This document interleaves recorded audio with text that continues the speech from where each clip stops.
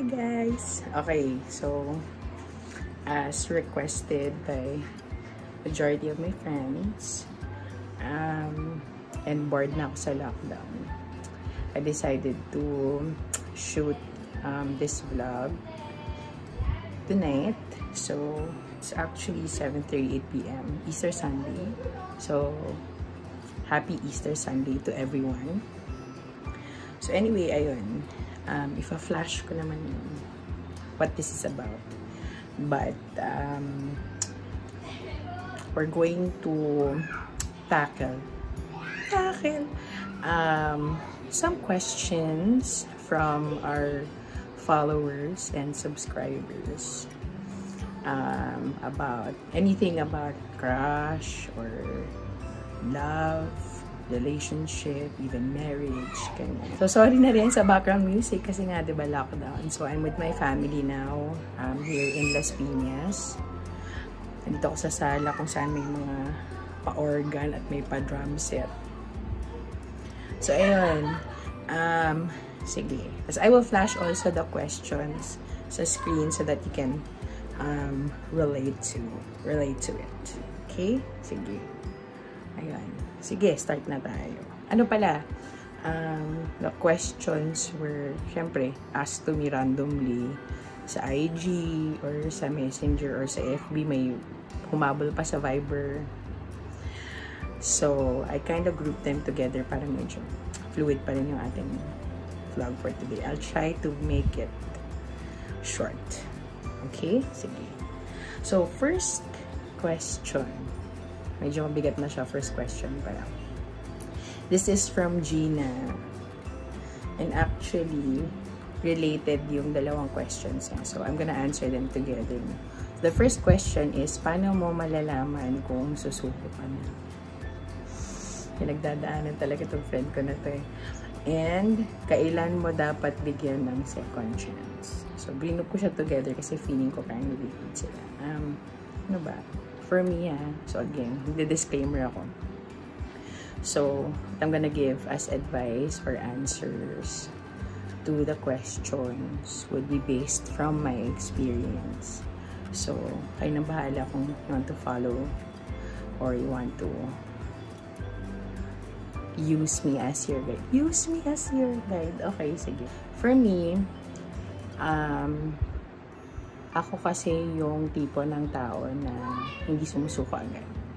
So, if na-exert ko na lahat ng effort ko, wala nang what ifs, wala nang questions hanging, and wala pa rin, then, diba, parang it's time to let go. Kasi syempre, you have to be fair to yourself din, na di man pwedeng forever ka na hahang on dun sa tao na hindi ka naman pinipili, diba?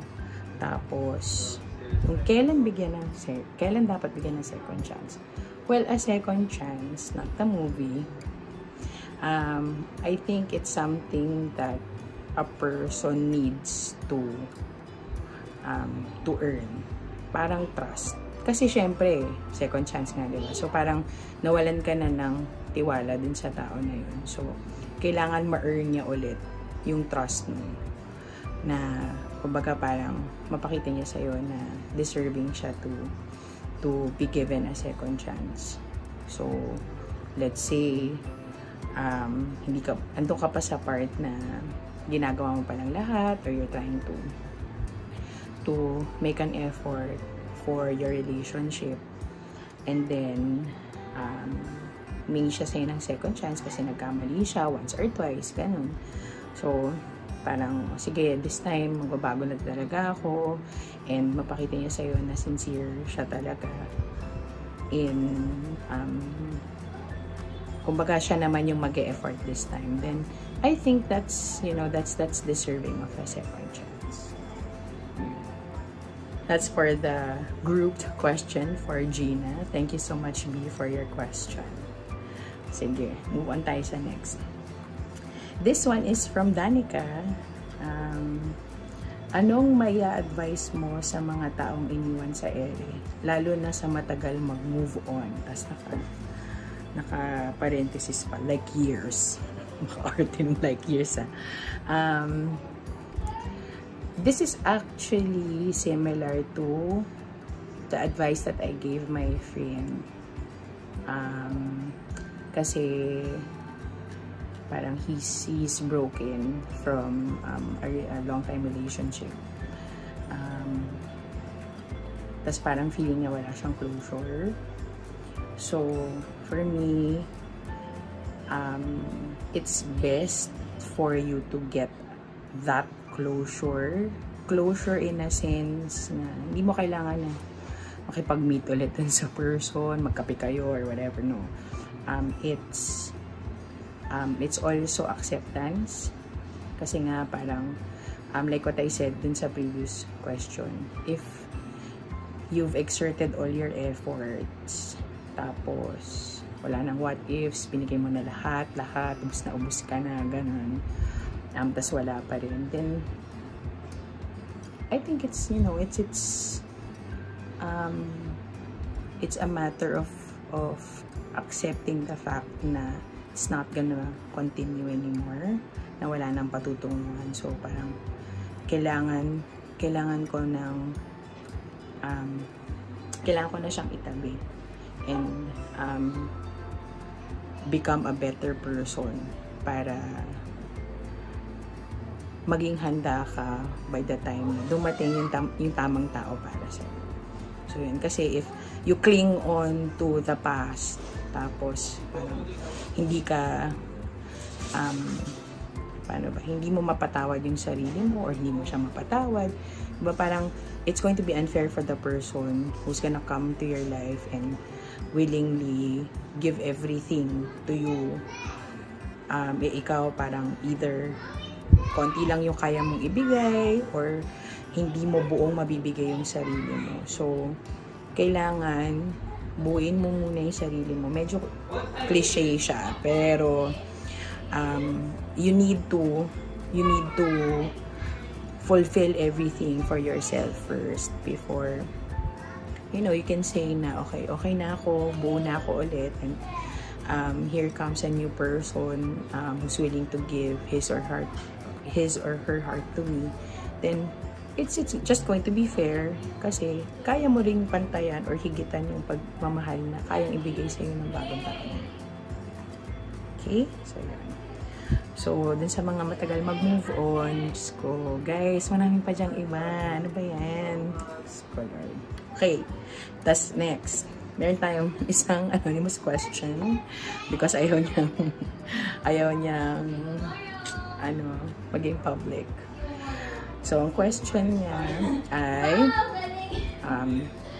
why do we lose the ones we love? Sorry, medyo maingay. Sana narinig niyo pa rin ako. Anyway, the third question, or sorry, fourth na pala siya technically. Why do we lose the ones we love? Medyo ano to? Medyo ma-movie, ganun. Ano ba? It's not really losing. Ano there will come a point, or halimbawa, syempre sa dami ng mga nami-meet mo, diba? Hindi na eventually you get to know each other, tapos in the process either both of you or isa sa inyo ma-feel na ay parang hindi kami match nitong person na to. So parang yun lang naman yung reason for me, or hence the pambababae or panlalaki, or looking for someone else, diba? So parang nagkataon na ganun kasi, you know, I have so many friends who are still together with their first boyfriend or girlfriend. So okay, kayo na yung maswerte at kayo ng anak ng Diyos, char. But I have friends also who have loved so many people pero iniwan lang din sila or hindi sila mahal na taong mahal nila, ganun. So ako mismo, the whole 35 years of my existence, parang I've lost people whom I love And ano lang, hindi pa to kasama yung mga excess, yung mga unrequited love, yan, marami din ako yan. So, ano it's either hindi kayang sumugal ng tao na yun sa'yo, o hindi niya kayang pantayan yung pagmamahal na pinibigay mo sa kanya. Kaya, you lose them. So, kaya nga sinasabi nila na parang, if you really love them, let them go. So, feeling ko yun yung ibig sabihin talaga. Okay? So, thank you. Wow. And then, okay, si Rael na question din, no? Kakagulat naman. Okay. Ang tanong niya, Madam, we were to broken hearts ko. Sa Sagada. Ako, ano ba? Every time I get my heart broken, to be honest, I go to my friends. So, siguro majority sa inyo ganun din. But, I go to my friends. Sometimes I go to my family pag alam nila. Pag alam nila. Hi, ma. Hi, dad. Ayun, feeling ko it helps that you talk to someone you trust about what you're feeling. Kasi nga, diba, sinasabi din nila, usually yung reason kung bakit medyo babaliw yung mga tao sa pag-ibig kasi nga parang they don't talk about it. So parang hindi nila nalalabas, hindi sila umiyak or ganun. So ako, hindi ako talaga. There was also a time that I went to the church and did a confession. Ano pa ba? Pero yun, talaga takbuhan ko talaga friends ko. So it's not a place. But for me, you go somewhere where people can listen to you and understand what you're feeling and, lift you up. Kasi, literally we're down if we're broken-hearted. So, ayun. So, shout out to my friends who, niyaya akong uminom, tsaka mga nagbanta na bubugbugin yung mga nanakit sa akin. Nagbanta lang naman, yun man nila ginawa. Okay? Okay, next question.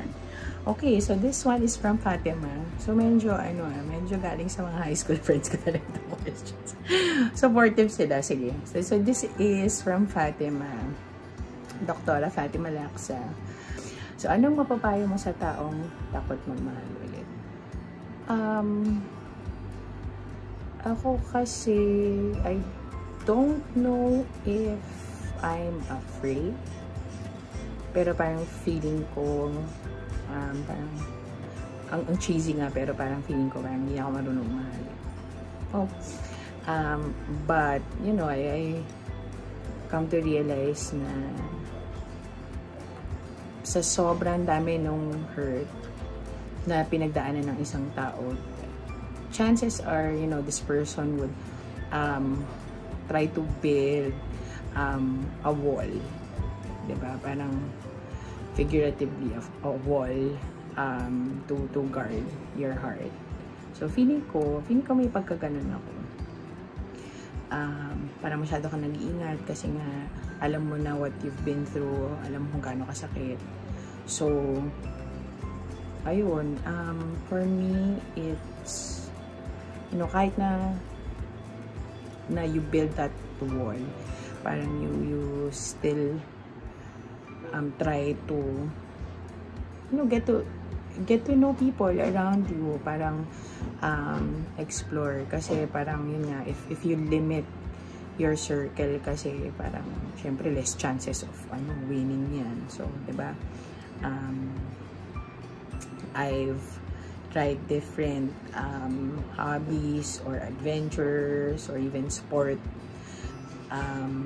After I get my heart broken, I get to meet different people. So, ayun, tas eventually, ano naman yun pag naniniwala ako na pag dumating yung person, you can feel it. Tas parang siya na mismo yung mag-break ng wall na yun na binild mo without you even knowing. So, it takes time. Love takes time. Char. So, yun. Next. Okay, this one is from Ange naman. Wow. Okay, based from, speaking of my experiences, based from your experience, what is the best advice you can give about love? I've been telling this to majority of my friends, I would say. Yung love kasi, for me, love is parang, it's just an emotion that you feel on set. So, syempre, una, ma-attract ka din sa person, either sa sense of humor niya, or dahil gwapo siya, or dahil bato-batong abs, or ano ba, or dahil talented siya, magaling sumaya, magaling kumanta. So, it starts there. And you get to know the person, and you feel na parang may strong connection na kayong dalawa. So, if you go through with it, be in a relationship with that person, eventually kasi, for me, again, for me, it's the love or the feeling of kilig, of yung ganun, mawawala rin siya eventually. So parang sa akin, what I am looking for right now, again, based from my experiences, would be companionship. So yung taon na makakasundo ko, makakausap ko. So ayan, I want someone who can talk to me about stuff that I can relate to, or even yung mga little things, yung mga kwento sa buhay niya nung childhood niya, or kwento about his day, ganun. Kasi love and even the physical attraction or connection would fade kasi either tataba or papayat yung person, tatanda, kukuba, alam mo yung kaka-wrinkles,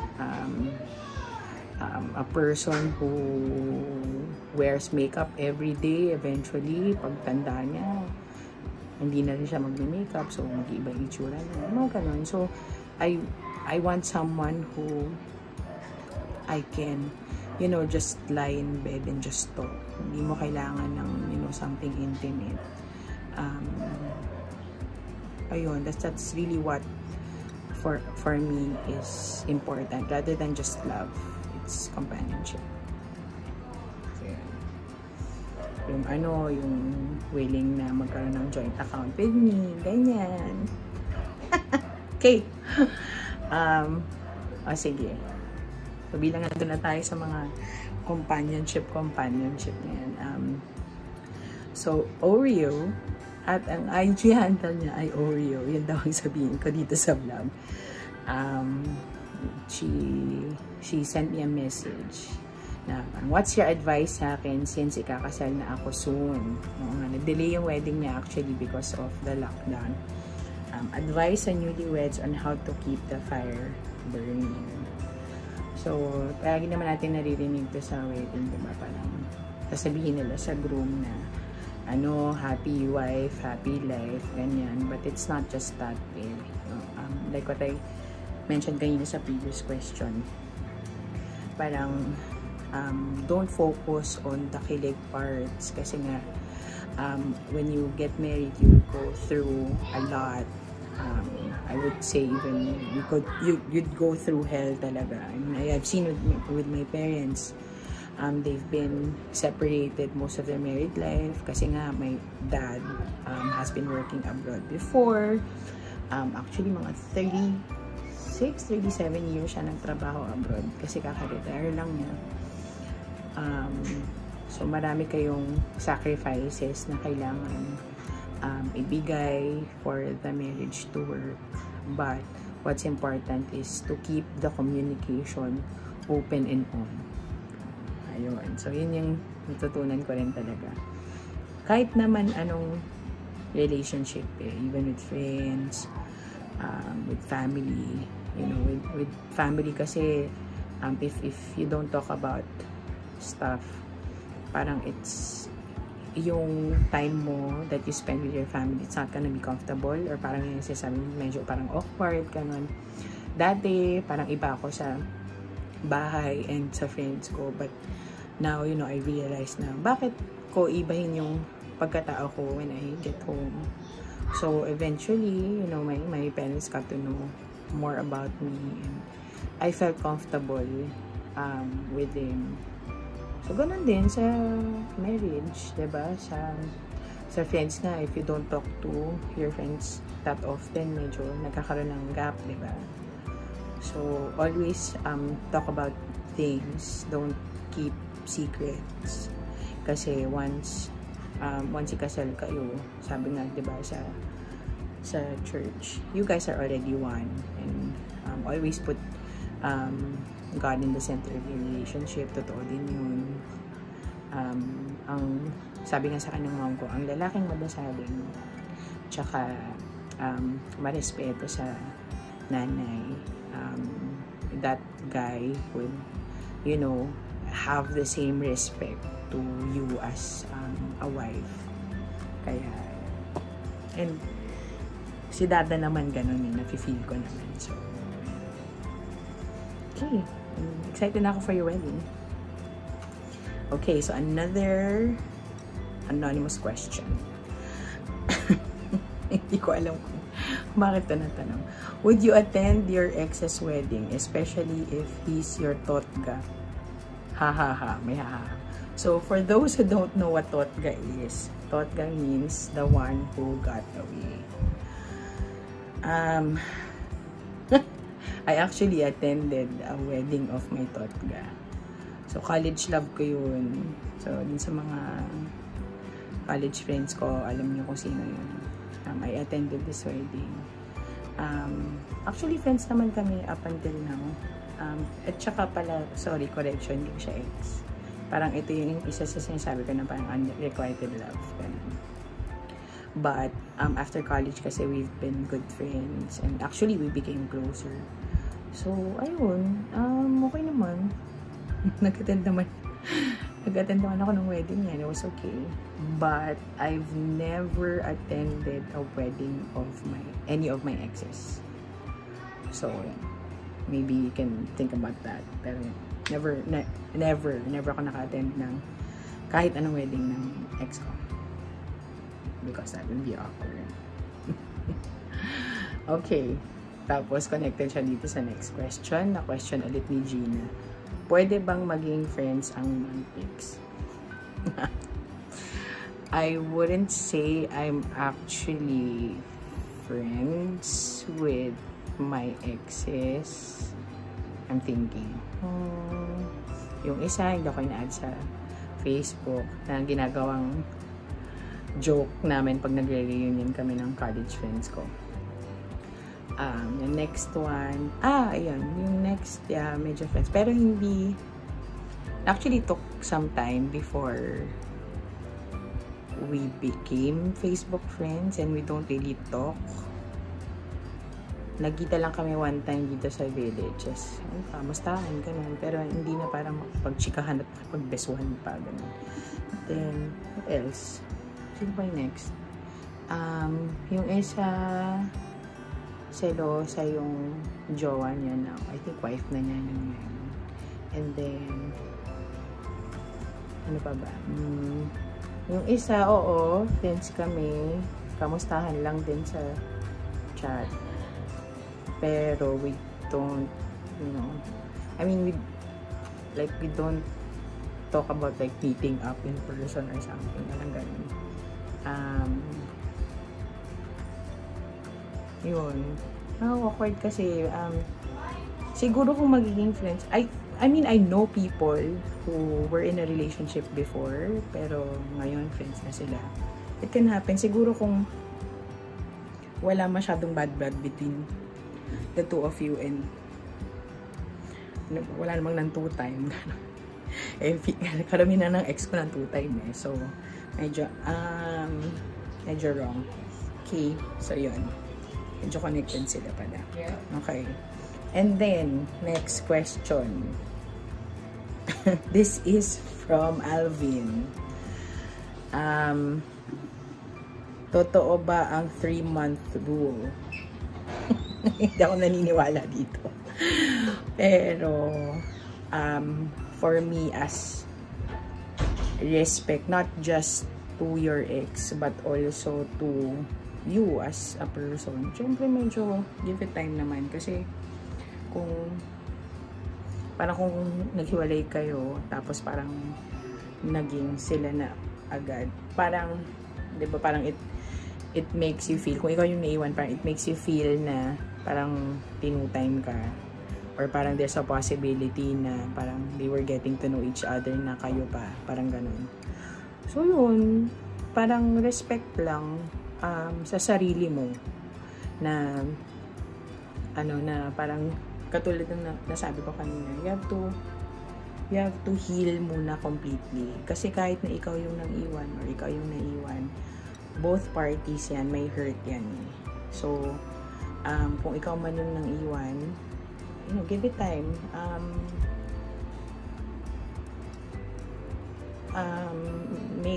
Make yourself or your heart heal muna. So, depende na yun kung gaano katagal mag-heal yung heart mo. Basta, sa akin, if walang maapakan tao, wala kang aagawin, I think that's okay. So, yun. Ano lang yan? 3-month rule na yan. Ewan ko. So, actually, sa one more chance ko nga lang na yun. Okay, next. So, this one, so sabi naman niya, pwede ko daw siyang i-mention. Publicity din daw. So, Patty asked me this question. Talagang may miswi pa talaga dito. Ano po bang mas maganda? Ano po bang mas maganda? Lights on or dim lights? Fast talk, ganyan. Ano ba? Personally din. Kasi, hindi confident sa body ko. Tsaka ang awkward pa ng lights on. Parang hindi mo ma-feel yung ayun. So, dim for me. Simple as that. Para ma-feel mo yung moment. Okay. Next, another anonymous question. Bilang medyo sensitive naman na tong tao. Medyo pa-sensitive na tayo ng pa-sensitive na questions. So, yung question is, pabor ka ba na magkaroon ka ng karelasyon na katrabaho mo?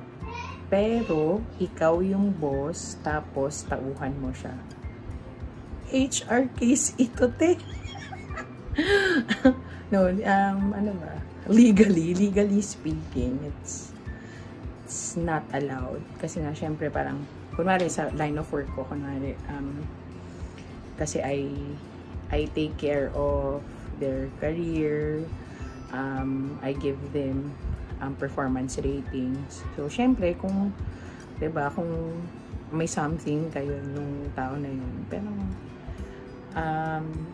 may possibility na may bias. So, yung dating niya, baka parang hindi niya deserving yun, or parang ganun. So, correct me if I'm wrong to question ko din to sa mga HR friends ko. Pero, pag directly reporting, alam ko talaga bawal yun. But,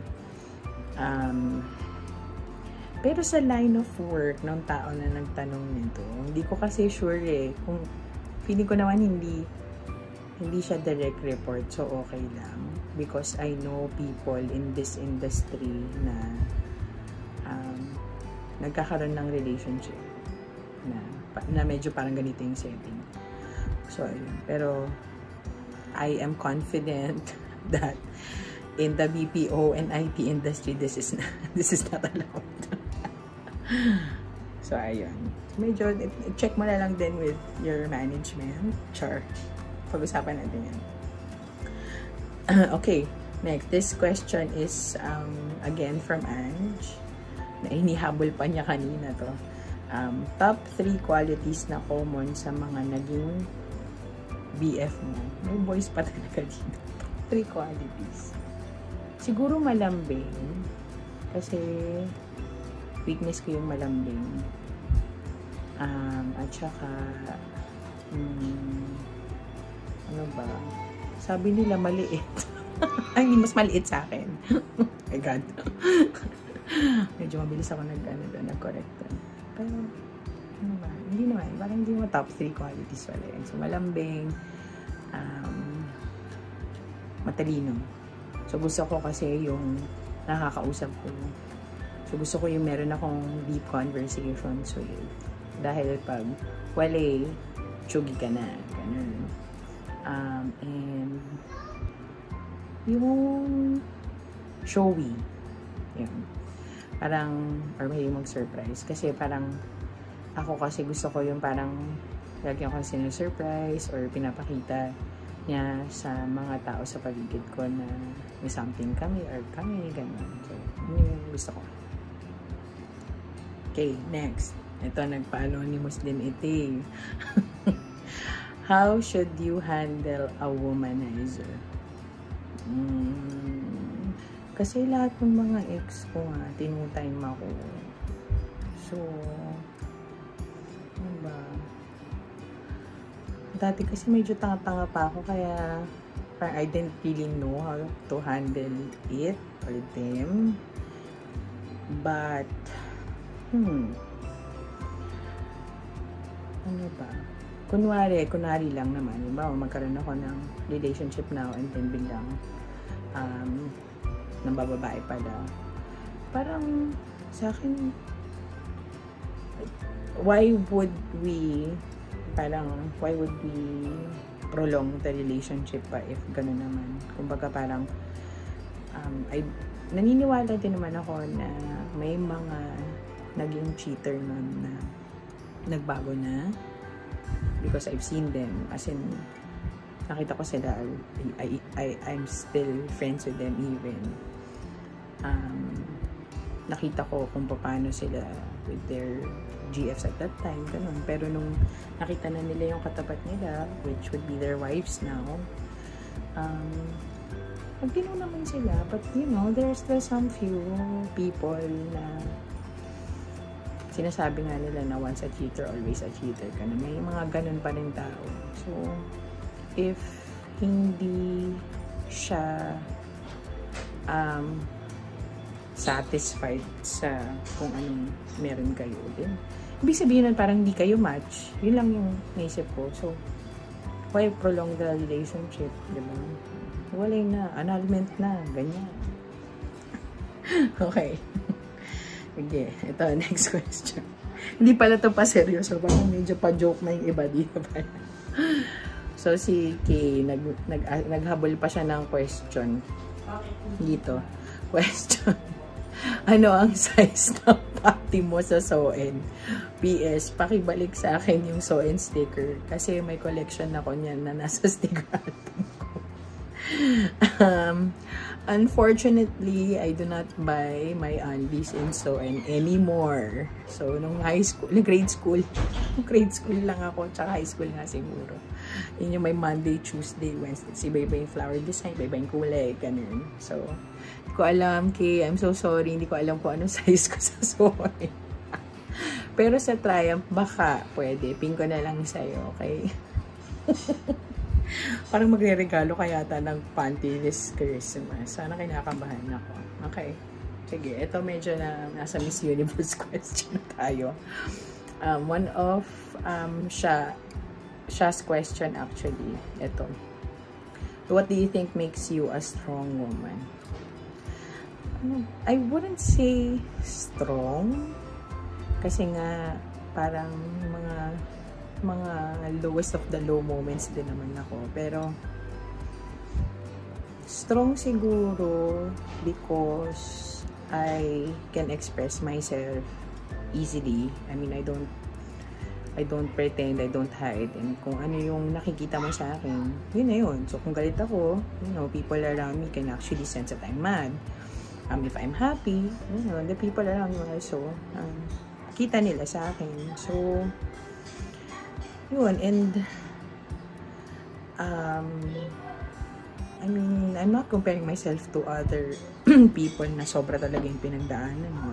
I have friends who've been through worse, lalo na when it comes to relationship. But for me, you know, I've survived so many heartaches and epic fail relationships. So, feeling ko it made me who I am.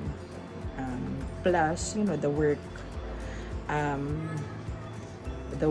that I've experienced also. So, yung trabaho ko sa Convergence and even sa HP, tas now with open text. So, yung roles na ginagampanan ko dun sa mga naging trabaho ko, the role that I'm playing now with my family, parang, tas panganay pa ako. So, parang default, dapat strong. Tsaka matiisin talaga ako. So, kahit na medyo nahirapan na ako, yeah, I rant about it, yeah, I cry, you know, I get mad, I lash out, but, you know, hindi ako kasi basta-basta nagko-quit. So, I make sure na I give all my effort before, you know, giving up. Katulad ng nasabi ko kanina. So, siguro yun yung definition ko of being strong. But this one, despite your previous heartbreaks and disappointments, what makes you still believe in love? Wow. Ano ba? Because of my family.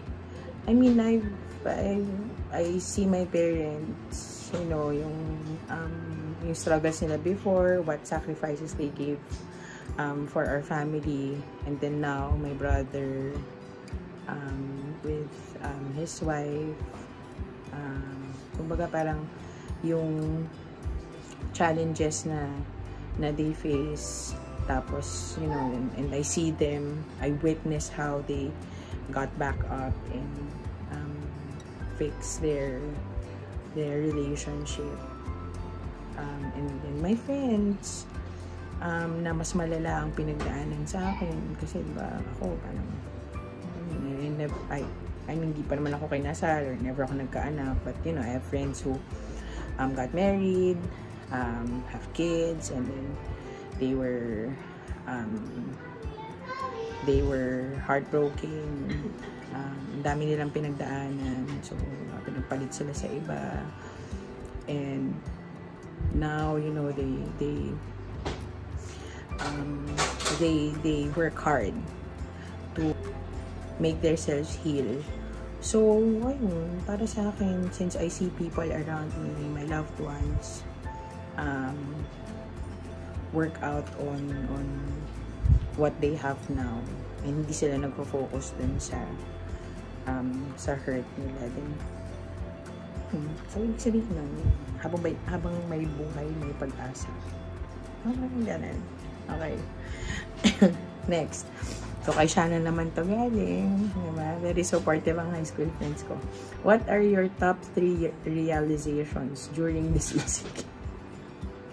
Parang Miss Universe question talaga tong question mo, siya. Ay, naku ako paniwala. Ano ba? Top 3 realization. Una, ano talaga, hindi ako homebody. As in, super hindi ako homebody.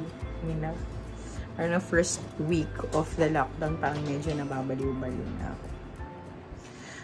Buti nga may super accommodating kami neighbors. So, you know, I get to talk to them. Tapos, ano ba ba? Siguro with, you know, with Chico being, yung pamangkin ko, sorry. Being so clingy to me nitong lockdown. Parang, siguro I realized also na parang okay, parang gusto ko na magkaroon ng sarili kong anak, and to impart my knowledge. Siguro yung isa pa would be, hindi porket nasa bahay ka, yung kakain ka lang na kain. Hindi totoo yun. Search lang yung mga naka-post sa Facebook. Kasi nga parang, it's just there eh. So parang, minsan ako, kain na naman. So, basta yung yung pinaka-realization ko, my God, ako homebody. So, after all of this, kagala talaga ako.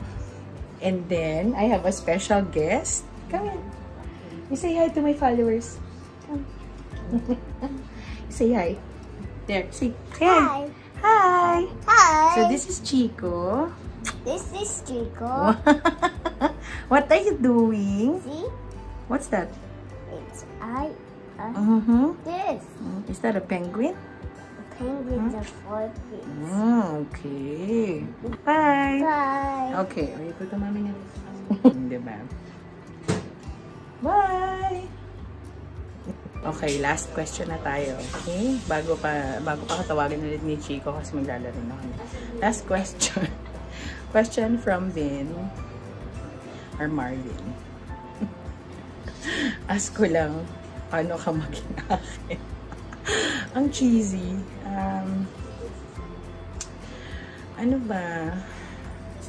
Like what I mentioned before, I just, need someone who would want to be with me and help me grow as a person. Yung hindi ako, kasi yung mga bad experiences ko with my ex, parang,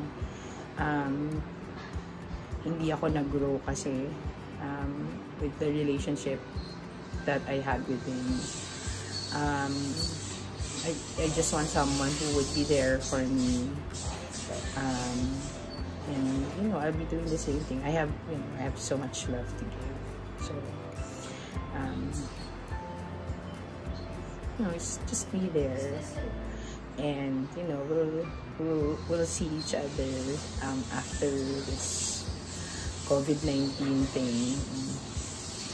We'll see. We'll go from there. Okay? So yun, I think that's about it, you guys. Thank you so much for watching my video today. And, stay safe. 4 S's. I know you're sick and tired of hearing that, but let's just stay at home and let's work together as a country. Hindi yung nasisiraan tayo, ganyan. So, video call na lang muna for now, and all of this will be over. So, let's just pray. Pray hard for this to be over, kasi marami na tayong mga kababaeng nagugutom. So, yun lang. Thanks, guys. Happy Easter Sunday. Peace.